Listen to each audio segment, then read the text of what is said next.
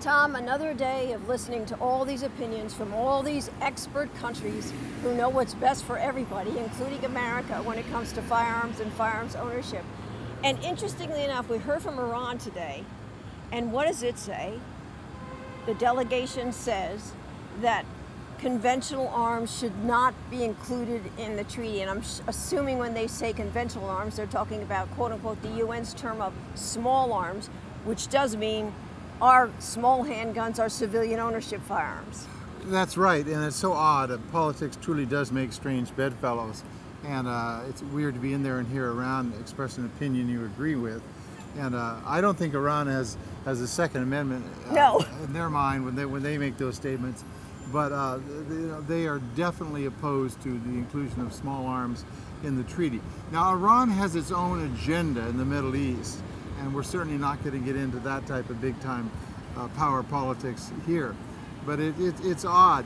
You've got some weird combination. China wants the treaty limited. Russia wants the treaty limited. Iran wants the treaty limited. Cuba doesn't want anything to happen, as far as I can tell. But it's all for their own reasons, not for the reasons this UN is claiming it's for. That's right, and this is power politics, so it's quite odd. So you've got this incredible mix in there, and I don't think anybody has addressed any of these fundamental questions. They haven't addressed the power politics questions. They haven't addressed the philosophical questions underneath, that underlie the treaty, and they haven't addressed the political questions vis-a-vis America and our rights. The other issue, human rights, from some of the worst human rights violators sitting in that room. A big issue, how this treaty needs to be able to pay for victims. And you know where that money's going to come from? A lot of that money's coming straight from the U.S. That's right, about 30% of the United Nations budget. Yeah. And there was an interesting article about that today, the cost, the hidden cost of this treaty, and what a lot of Americans need to understand, whether they own a firearm or not. Really, it's the U.S. taxpayer dollar that's going to help fund the implementation of this treaty.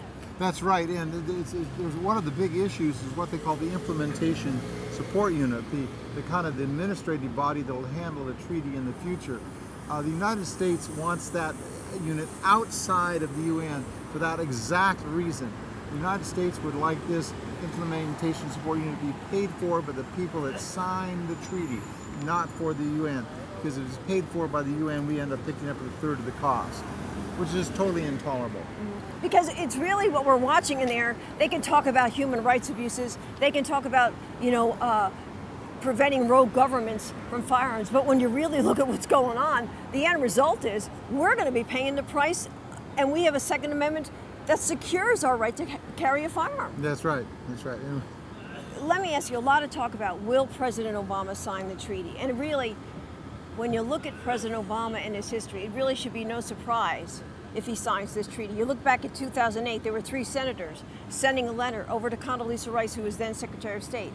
2 of those senators, Senator Obama and Senator Hillary Clinton, saying we need to support this treaty. So really, it really isn't a surprise, should it be, that the president, not only is he going to sign it, but he signed off on these negotiations. That's right, but we're getting mixed messages from the administration.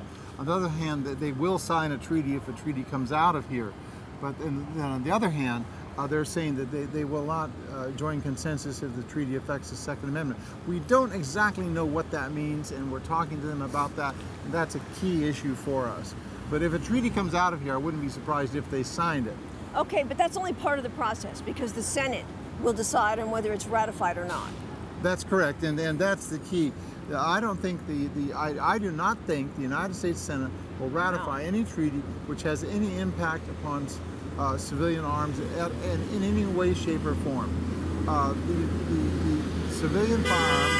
civilian firearms, our Second Amendment firearms, need to be out of the scope of this treaty. And we already have a letter, over 125 some odd senators saying, hey, we ain't going to ratify this if the Second Amendment and civilian firearms is included. But I got to ask you. Yeah, 58 senators, 121 House members. Thanks for only got 100 people in the Senate. I get so messed up. I know. All the numbers they're throwing around, they're hard to keep it straight. But thanks for setting me straight on that one. But let's say the Senate doesn't ratify it, but the president still signs it. if by signing it, doesn't that say that he will still abide by what the treaty has in the body of that document? That is a definite possibility. We've had this situation before with the Organization of American States Firearms Protocol, or what is called SIFTA. I won't give you, it's a Spanish acronym. But essentially the Clinton administration abided by that treaty, which was never ratified. But they signed it. Yeah, they signed it. The president signed it. Definite. So it's a definite possibility. And again, reason why gun owners really need to be concerned about what's going on inside of that building. Absolutely, and they can't ignore it. The ramifications here are both immediate and long term, especially long term, because treaties, unless they're formally rejected by the United States Senate, literally stick around forever. But also, if the president signs it, as I was saying, and I'm just trying to show what's really at stake down the road, and the Senate doesn't ratify it, all the more reason why this November election is important, because if he signs it, we need to get a president in here who's not going to abide by it and not going to agree with what Obama did. That's right. A lot of side events. People don't understand what else goes on here. Amnesty International has a side event today. Tell us about it. That side event will be on the scope of the treaty. They're going to bring some experts in. And the wonderful thing about the side event is they're buying lunch. Mm-hmm. Oh, well, that's good for you, because I'm not invited. But also, a lot of controversy right now because of this decision by the chairman to have these closed-door meetings. A lot of people not happy about it. Some of the meetings are open, but you can't go to this one. Some of the meetings are closed, and you can go to that one. I mean, it's got a lot of people saying, wait a second, how are we going to get this done by the end of the month? That's right, and the closed meeting thing has become a little bit of a circus, because sometimes they won't tell you which meeting is closed and which meeting is open. We had an instance the other day where the staff told us the meeting was open, and then halfway through the meeting they came and told us all it was closed and we had to leave. So people are not happy about the closed meeting things. It's something that I think goes to the heart of the UN. It has nothing to do with our issue per se, but the UN is basically an undemocratic organization. I think American citizens have got to realize that the UN is fundamentally flawed in that sense, that it's just not open government like we're used to and we demand. As one previous ambassador says, it's a stealth operation, and we're seeing that very clearly. Constantly. One good point, though, is that, I've been talking about Wayne LaPierre addressing this conference, and that is actually going to happen. We heard from the chairman today that will happen tomorrow. That's right. After 5 days of wrangling, the chairman finally made up his mind and decided that at 9:15 tomorrow, NGOs would be allowed to speak. Now, there was an immense amount of pressure put on him from all sides to get that thing resolved. He could have resolved it quite early, but it's just symptomatic of how this conference has been run.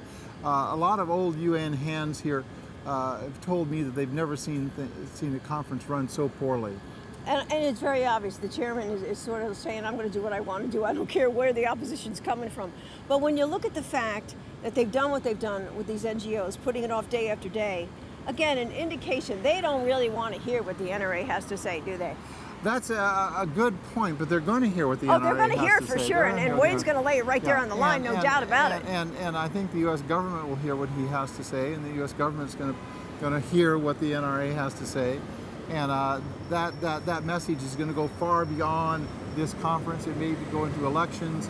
And I think the NRA is going to make the arms trade treaty a very, very important issue on their agenda.